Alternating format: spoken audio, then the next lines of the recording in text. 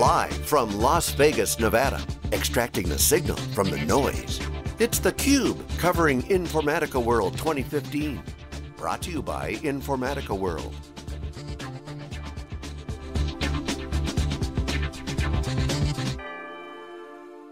Okay, welcome back everyone. We are here live in Las Vegas for Informatica World 2015. This is theCUBE, our flagship program. We go out to the events and extract the signal from the noise. I'm John Furrier, the founder of SiliconANGLE. Joined my co-host this segment, George Gilbert, who's getting wired up right now, but our guest here is Ivan Chong, EVP and Chief Strategy Officer for Informatica. Welcome to theCUBE. Oh, thank you for having me. Excited to be here. We love talking strategy with the Chief Strategy Officer, EVP. You got the chessboard in your office, you got the lay of the land, all the executives around the table, product groups are kicking butt. What's the strategy? I mean, I'll say you guys are going private. We saw that news, and that's still not finalized. But Michael Dell took his company private. He's so happy, smiling. He's a spring in his step. He's doing great. The big data world is certainly got a lot of growth. Well, I think just one way to think about the strategy is that we love disruption. We love disruption because we think the world is coming to realize the value of data, right? And as you mentioned, you know, data is having a life of its own outside of applications, outside of systems.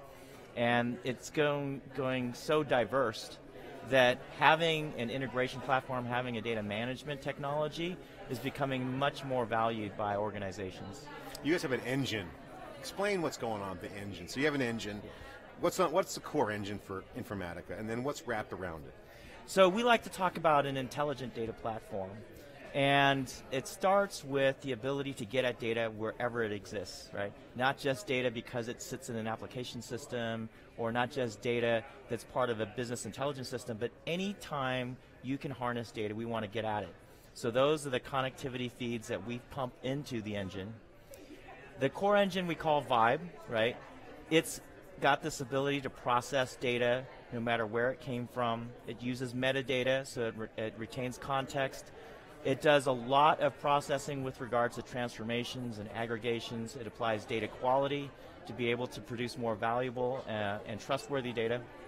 And then on top of that, we add the metadata to draw context. And that's where you'll hear about a lot of our exciting new announcements with regards to security, with regards to discovery of data through live data map, with regards to data preparation. And then on top of that, we do provisioning, not just to systems like business intelligence systems and database systems or Hadoop systems, but to individuals, business people that are using data to be able to make decisions and to harness it to be able to gain insights on their business. You said something interesting about all the processing that goes on in Vibe and then the context that gets added from sources.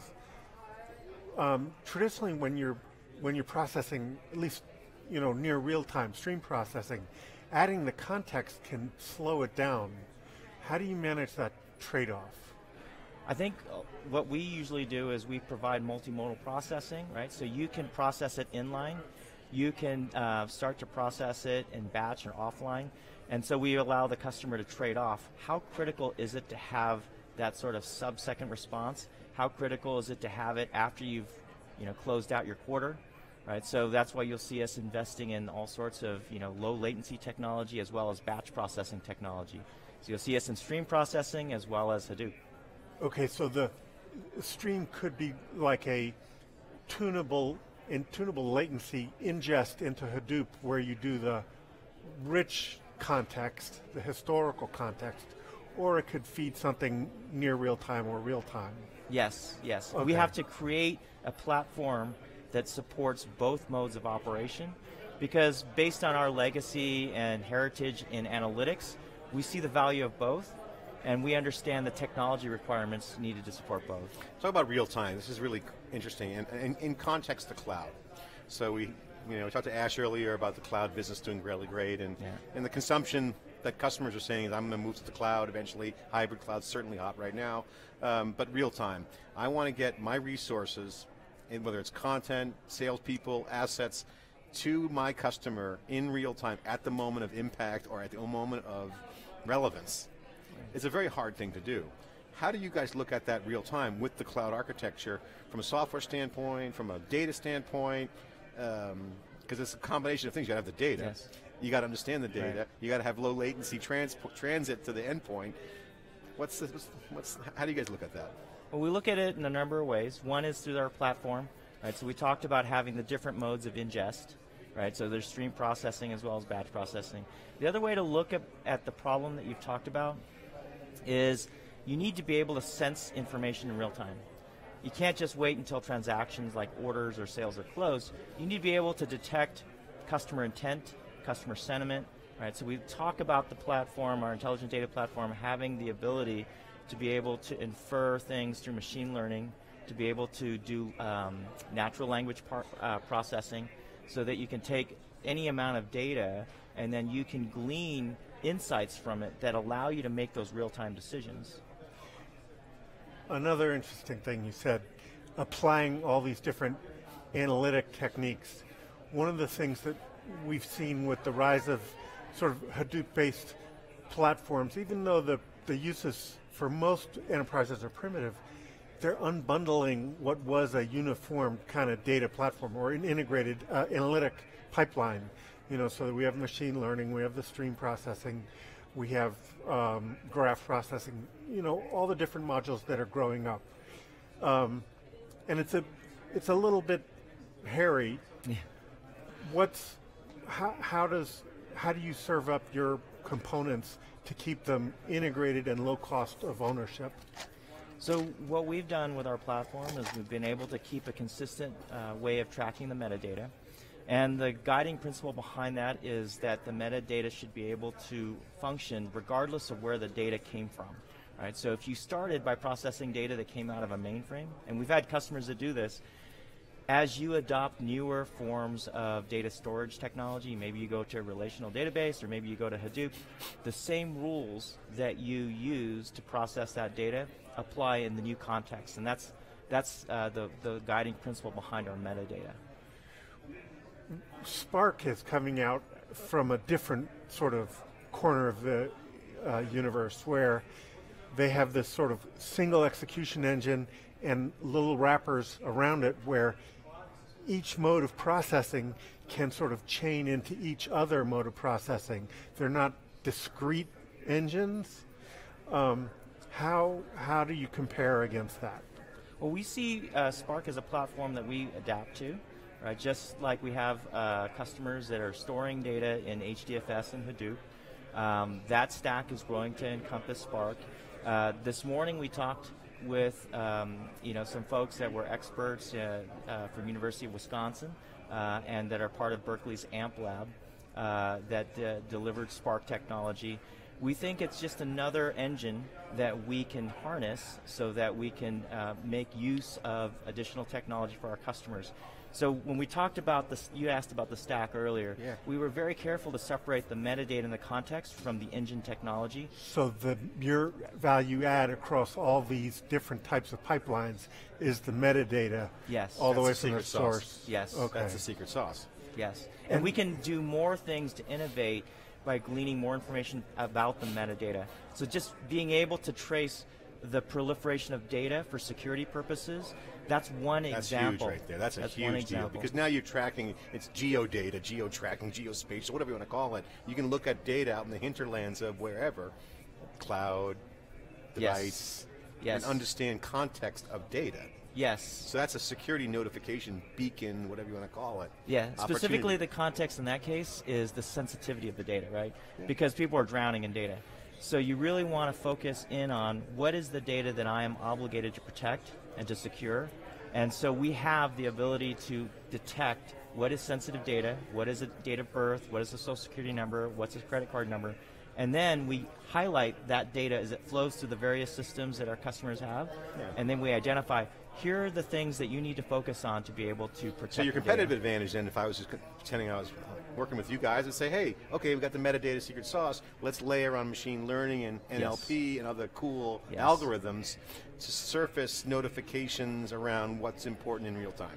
Metadata has always been the strength of our company because to be Switzerland, right, to be able to allow for customers to have a very heterogeneous compute environment, you need to be able to focus on the metadata. Can you give us, in addition to security, some more examples of, flowing that metadata from the source all the way to the target across different engines? So this new product that we announced last year, Rev, right? It's getting huge adoption, and the premise of it is to allow everyday business users to do what we empowered IT developers to do, which is to be able to blend data together, to shape the data, in case it has different cardinalities, to be able to prep the data on their own without having to go back and forth with IT. Now, to do that, we need to have our metadata. We need to understand through our architecture what the business user is doing to the data, right? So when they're blending the data together, it's through suggestions on the UI, but underneath, the example you asked for is we're capturing metadata. Say we use the join key on a specific set of fields. It's almost like you've got a log of activity across all the transformations of the data. That's right. In the Rev data preparation product, we call it a recipe, right? So that's what the business user sees, but underneath it's metadata that then can be understood and ingested by our traditional engines, either in the cloud or with PowerCenter. So this sounds like one of the differentiators that Cloudera hangs its hat on is the governance capability. Yes. But this sounds like it would be working across a perhaps wider array of analytic engines and data sources and data targets. Yeah, so Cloudera is a great partner we work with them because we share very common objectives for our customers. And I think they are a great solution for governance. The way we fit in with them is that they focus a lot on the persistence layer, right? So they've got a very, very valuable economic proposition for storing data, large volumes of data. They've got good technology on top to be able to do the ingest and management of the data. And so when we provide our metadata, when we provide our architecture on top to be able to help them do discovery and cataloging of all the data assets that they've got, you get some of the demos that we showed this morning, which show you how you can start with lots of data stored within a Hadoop system, and then automatic ability to catalog the information, search and discover information, and then prepare it. Okay, we're getting the hook here, but I want to ask you a final question. What M&A is on the horizon? What kind of white spaces are you guys going to be filling in with M&A? So perhaps taking over Oracle, since the data is more important now than the data manager. Well, I think the M&A strategy that we had before our partnership with Permira and CPPIB is still very much in play, right? So we invest heavily in all data-related technologies. Right, so MDM is a big area for us. We continue to invest in that area. Data as a service, cloud technologies, all those cloud integration technologies that can increase the value of how you can manage cloud assets from software as a service and infrastructure as a service. All those are things that we actively discuss and pursue. Well, thanks so much for sharing the strategy and the input. George, hitting you some hard questions there. You handled them like a pro. Thanks for coming on theCUBE, really appreciate it. Well, it's been my pleasure, thank you. Thank you, we'll be right back. This is theCUBE, we'll be wrapping up in the right after this short break.